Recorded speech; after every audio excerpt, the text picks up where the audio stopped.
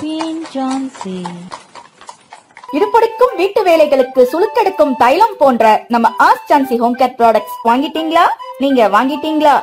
Hello friends, தங்கத்துல கொலுசு போடலாமா கூடாதா அப்படிங்கறத பத்தி இந்த வீடியோல பார்க்கலாம். நிறைய பேர் சொல்லுவாங்க தங்கத்தை வந்து காலில் போடக்கூடாது, தங்கத்துக்கான மதிப்பை வந்து அது குறைச்சிரும், தங்கத்தை வந்து காலில் போட்டு நம்ம மிதிப்போமா அப்படின்னு சொல்லி கேள்வி எழுப்புவாங்க. ஆனா நிறைய பேர் வந்து இன்னைக்கும் தங்க கொலுசு போட்டுட்டு தான் இருக்காங்க.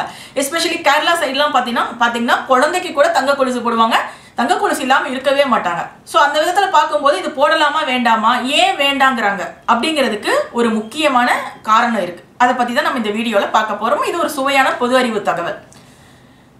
அந்த காலத்துல எல்லாருமே நிறைய அணிகலன்களை அணியக்கூடியவங்களா இருந்தாங்க. பண்டைய தமிழ்நாட்டுல தமிழர்கள் எல்லாருமே பல வகையான அணிகலன்களை அணிஞ்சிருக்காங்க. எந்த அளவுக்கு அப்படின்னு பார்க்கும்போது தமிழகத்துல ஐம்பெருங்காப்பியங்கள் நீங்க கேள்விப்பட்டிருப்பீங்க. ஐம்பெருங்காப்பியங்களுடைய அத்தனை காப்பியங்களுடைய பேருமே ஆபரணத்தோட பேரை வச்சுதான் இருக்கு.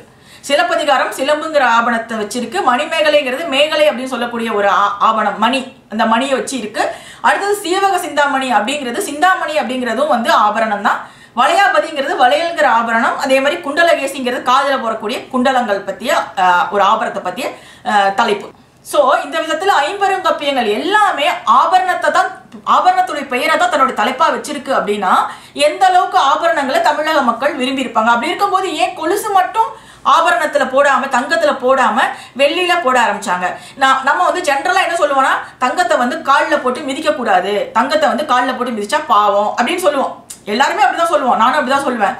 பட் ஆனா கொலுசு அப்படிங்கிறது காலில் போட்டு மிதிக்கிறது கிடையாது. நம்ம வந்து அந்த கெண்டையில தான், கெண்டைக்கால் அப்படிங்கிற இடத்துல சுத்தி தான் போடுறோம். அப்படி இருக்கும்போது வெள்ளி நம்ம வந்து சாதாரணமா போடுறோம். வெள்ளியும் ஆபரணம் தான், வெள்ளியும் நல்ல ஒரு நம்ம மதிக்கக்கூடிய ஒரு உலோகம் தான். இப்ப வெள்ளியை மட்டும் காலில் போடலாமா, தங்கத்தை போடக்கூடாது அப்படின்னா வெள்ளியை மட்டும் போடலாமா? ஏன் வந்து வெள்ளி போடுற பழக்கம் வந்தது, ஏன் தங்கத்தை வந்து போடுறது இல்லை மக்கள் நிறைய பேர் அப்படின்னு பார்க்கும்போது அதுக்கு காரணம் வந்து கண்ணகியோட கதை.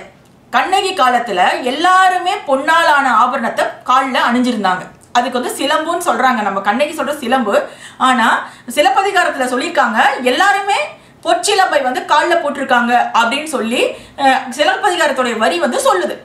தமணிய பொற்சிலம் ஒளிப்புயர் நிலை வான்றோய் மாடத்து வரிபந்தசை கைபுனை குறுந்தொடித்த பைய பைய முத்தவார் மணற்பொற்கலங்காடும் அப்படின்னு 4 வரி எழுதியிருக்காங்க. அப்படின்னா என்னன்னா முத்தாடுறாங்க பெண்கள் எல்லாருமே காலில் வந்து அவங்க அழகான பொன் சிலம்ப அணிஞ்சிட்டு முத்தாடுறாங்க அப்படின்னு சொல்லி வரிகள் வருது. அப்படின்னா எல்லாருமே அந்த காலத்துல பொன்னாலான சிலம்ப வந்து காலில் வந்து அணிஞ்சிருக்காங்க. சிலம்புங்கிறதா இப்போ நம்ம வந்து கொலுசு அப்படிங்கிறோம், அந்த வடிவம் தான் மாறி வந்திருக்கு. ஸோ அந்த நேரத்துல என்னாச்சு, சிலப்பதிகாரத்துல கண்ணகியோட கால் சிலம்ப கோவலன் போய் விற்கும் போதுதான் அவன் சிறைப்பிடிக்கப்பட்டு உயிர் சேதம் செஞ்சாங்க, அவனை வந்து கொன்னுட்டாங்க. ஸோ அப்போ வந்து என்ன பண்ணானா கண்ணகி வந்து அந்த சிலம்பை கையில் எடுத்துட்டு போய் நீதி கேட்டுட்டு மதுரையை எரிச்சது வரலாறு, அது நமக்கு தெரியும். அப்போ அதுக்கப்புறம் தான் பெண்கள் வந்து இந்த பொன் சிலம்பை காலில் அணிந்ததனால்தான் கண்ணகி தன்னுடைய கணவனை இழந்தாள் அப்படிங்கிற ஒரு மனசுல மக்கள் மனசுல வந்துருச்சு. ஸோ இப்போ வந்து நாமளும் காலில் வந்து தங்க கொலுசு போட்டா கண்ணகிக்கு வந்த நிலை நமக்கும் வரும் அப்படிங்கிறது. இது வந்து உண்மை கிடையாது, மக்களுடைய ஐதீகம், ஒரு ரூமர் மாதிரி பரவுதுன்னு வச்சுக்கோங்களேன். அதுக்கப்புறம் தான் மக்கள் வந்து நமக்கு ஏன் கண்ணகியோட கெதி வரணும், நமக்கு வேண்டாம் அப்படின்னு சொல்லி பொன்னாலான ஆபரணத்தை காலில் அணியறதை விட்டுட்டாங்களாம். ஸோ அந்த காலத்துல இருந்து அப்படி காலங்காலமா வந்த பழக்கத்தின் காரணமா தான் இன்னைக்கும் வந்து காலில் தங்க கொலுசு போடக்கூடாது அப்படின்னு சொல்றத ஒரு பழக்கமா வச்சிருக்காங்க. பட் அது போடக்கூடுமா போடக்கூடாதா அப்படிங்கிறது அவங்கவுங்க மனசு சம்பந்தப்பட்ட விஷயம். இதை நம்ம வந்து தங்கத்தை காலில் போட்டு மிதிக்கிறது கிடையாது.